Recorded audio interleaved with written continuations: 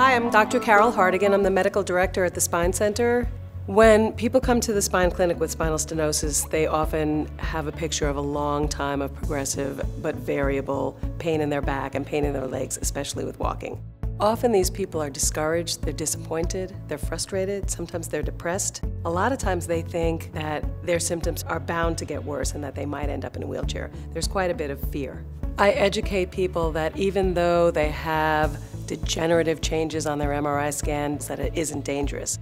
If you have spinal stenosis and you come to the Spine Center, you're likely to hear from us that you do not have a dangerous or an unsafe process. We're likely to educate you that it is safe and advisable to remain active and to resume exercise. Some people with spinal stenosis decide they don't want to have formal physical therapy. Yet they're impaired and they don't have a good tolerance for walking. If they walk in a slightly flexed position, they sometimes can tolerate longer distances. Some ways to do that are to just get on a treadmill and be slightly bent over, or to get on a bike where you're sitting and they can tolerate being fit and active and getting a good cardio workout on the bicycle. Some people use walking poles to give them a slightly flexed posture to get going longer distances. People who are more impaired may use a cane or even a rolling walker to support them while they get their exercise. When people walk every day, they sometimes can build up a greater tolerance for walking and their distance can increase. If people have pain with a certain amount of walking, 5 or 10 minutes of walking, and they sit, their symptoms often subside, and then they can get up and do another 5 or 10 minutes. As they do this, sometimes their distances can increase. Other people find that they can tolerate swimming in the swimming pool, taking a water aerobics class, doing a sit-down yoga class. There are so many ways for people to keep moving in spite of the fact that they have spinal stenosis. We encourage people to take advantage of the days when they're feeling good and to be as active as they can possibly be on those days. Those are ways for people to keep active and fit in spite of the fact that they have stenosis without formal treatment. People with spinal stenosis are obviously looking for relief of their symptoms. Many times they're looking for medication. There are certainly many medications that are used for these problems of spinal stenosis and the symptoms of spinal stenosis, but not many of the medications are well proven. Some people find relief with non-steroidal anti-inflammatories. They may be taking high levels of Tylenol. Other medicines that are used include opioids and tramadol, and no one's ever proven that opioids improve chronic pain or function. And opioids have obviously a lot of negative side effects, including tolerance, dependence, constipation, depression, hormonal disturbance. They also cause hyperalgesia. They make us more sensitive to pain. Gabapentin or Neurontin and pregabalin or Lyrica are two drugs that were developed to treat seizures. They were then highly and heavily marketed by the drug companies for anything, for neuropathic pain, for chronic pain, for off-label use. And they have not been shown to make a difference. Anecdotally, some people think gabapentin and Lyrica help them, but most people don't do better with it. When people come into the spine clinic, they have been on so many different kinds of medications. Often I'll tell patients that they have a complicated regimen and I'd like to see it much more simple than it is, and usually they agree. They don't really want to be taking all these medicines. They're sort of a victim of the system in a way. So we'll work on tapering one at a time and getting them down to the most simple regimen. And if we find that one of them was helpful or seems helpful, we can always reinstate it.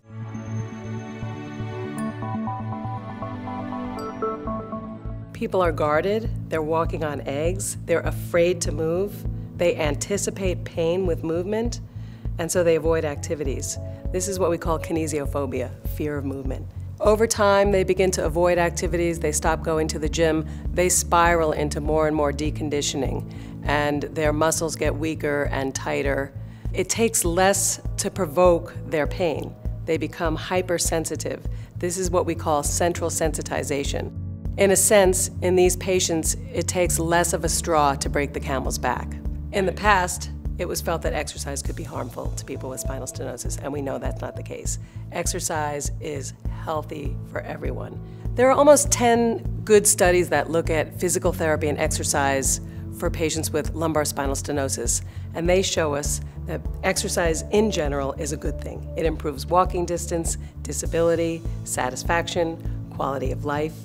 When people become deconditioned and we recondition them, we improve the teeny tiny little capillary circulation to the muscles, we improve the flow of nutrients and oxygen into the spinal canal, we improve the flow of waste products and inflammation and lactic acid out of the spine. We keep the river flowing, and that's a good thing. The other changes that occur with exercise are the muscle fiber diameter increases and the density of muscle fiber enzymes increases over time. And those changes don't happen overnight, they take months to occur. There's a lot of microphysiologic changes that take place, and then there's the macrophysiologic changes of now I can get up out of a chair, and now I'm not so tight in my hips, and now I'm standing up straighter, and now I feel more sure of myself and more confident. Exercise is the intervention that's shown to make the biggest difference in pain and function in people who have lumbar spinal stenosis. We treat spinal stenosis patients with active, intensive rehabilitation. Some people are able to change from a walker to a cane, or from a cane to not using a cane. Some people get back to the gym. People get back to tennis and golf. People get back to taking care of the grandchildren again. Most of the time, people come back after exercise treatment and they tell us that they're a lot less fearful. If nothing else, they feel safe. My name is Lisa Childs. I'm a physical therapist in the New England Baptist Hospital Spine Program. When a patient is prescribed to come into physical therapy, the first step that occurs is the patient is seen for an initial evaluation. That initial evaluation is for us to understand the background of the patient, their medical history, medications, whatever their past injuries have been. From there, we look at their current physical deficits. So that would include their range of motion, their strength, their lifting limits, their functional limits. The treatment in the program is all goal-directed, but the most important areas of goal setting is with regards to an individual's functional losses. So what we do on initial evaluation is we help the patient go through different categories, including from the time they wake up in the morning and get themselves dressed to what their day involves and what has been lost socially and recreationally. When treatment initiates, we take the physical deficits that we've identified on the initial evaluation and begin to work to change them and to bring them to a higher functional level. Exercise and function is safe for patients with stenosis, and so what we do is actually have the patients initiate a process to overcome their fear of lifting when they're with us in the clinic. In treatment, what we're doing is we're actually challenging the patient to come up against that pain threshold related to their back, related to their spinal stenosis, get accustomed to what that limit is, challenge it a bit, the next day challenge it a little bit further. We will initiate a process with the patient of helping them to identify with us what they enjoy doing. Biking, walking, swimming, and we guide them to begin to progress that outside the clinic so they can enjoy some of their community activities with their family. The educational process within the program is quite important. When a patient comes to us, they are often looking for us to fix them, and we are here to guide them. But truly what we're looking to do is to be a coach. A patient needs to learn how they're going to manage this pain after they're done with their physical therapy. We're really teaching them to learn the steps, to repeat the steps, and to have the confidence that they will be able to continue to enjoy their life with the tools that we provide. Another option for treating the symptoms of spinal stenosis is a spine injection. There are many different types of spine injections. Most of these are for the management of pain, but cannot cure the stenosis. When performed by experienced hands, injections in the spine are extremely safe and can be performed on an outpatient basis. Injections are a very quick procedure. They last about 20 minutes. An X-ray machine is used to guide a very small needle into the back, and medicines are injected. The vast majority of people get some form of relief from the injections. The relief is temporary. In some patients it may only last a day or two, and in others it may last 3 or 4 months. All medicines have some degree of side effects. This includes steroids. For this reason, we pay close attention to the number of injections patients have and monitor them closely for side effects. We use a rule of thumb of approximately 3 injections a year. Injections do not cure spinal stenosis. Spinal stenosis is a narrowing of the spinal canal.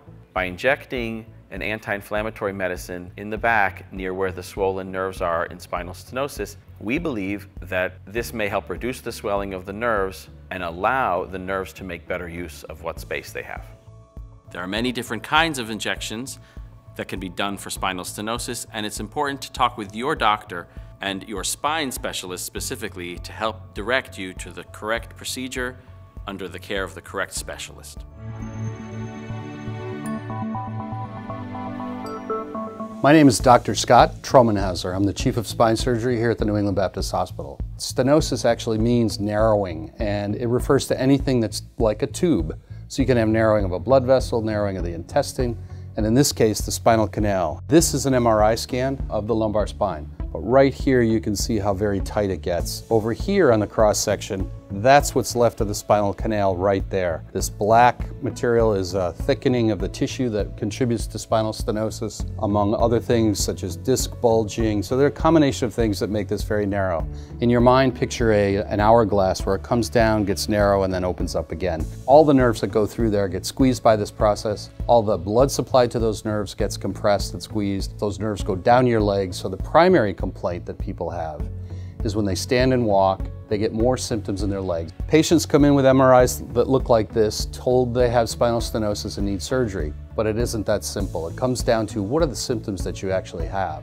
The decision to move to surgery is based on what your past treatment has been and how successful that has been. If you've tried anti-inflammatory medications, spinal injections and physical therapy, and none of that seems to be working, or it worked at one time and no longer is working, then we start talking about surgery.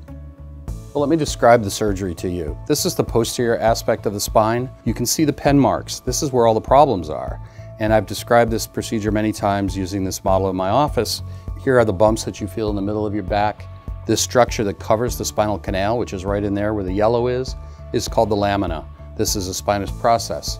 These are the facet joints that help with movement of the spine. When we do the surgery, we're actually performing a laminectomy, which is a removal of the lamina, some or all of it anyway. And in this case, with a stenosis at only one level, we make an incision about this big. This is life size. We're basically making a window right here by removing some of this lamina and some of that lamina. That's where the tight spot is. It's essentially across from the disc, which is right here. Let's go over to the MRI and I'll describe what we do surgically. Again, there's bulging disc, there's thickening of the ligamentum flavum projecting into the spinal canal, leading to the narrow spot. I pointed out the thickened ligamentum flavum here. Sometimes the facet joints are arthritic and they get overgrown surgically. We take the muscle back to about here. Once we remove the ligamentum flavum and the bit of the lamina and perhaps the inner part of the facet joint, we've recreated the dimensions of the spinal canal. And that's really the goal of the surgery, is to make more room for those nerves. Once we do that and we close the wound itself, the muscle comes back across. There's lots of protection between the spinal canal and the skin, and there's really no danger of having that material removed. Spinal stenosis is commonly associated with another condition called degenerative spondylolisthesis. Spondylo means spine, listhesis, slip, so we're talking about having one vertebral body slip forward on another. It misaligns the spinal canal. In addition to the laminectomy, you might require a spinal fusion to stabilize those two bones because of the slip. That requires insertion of screws and rods and bone graft commonly.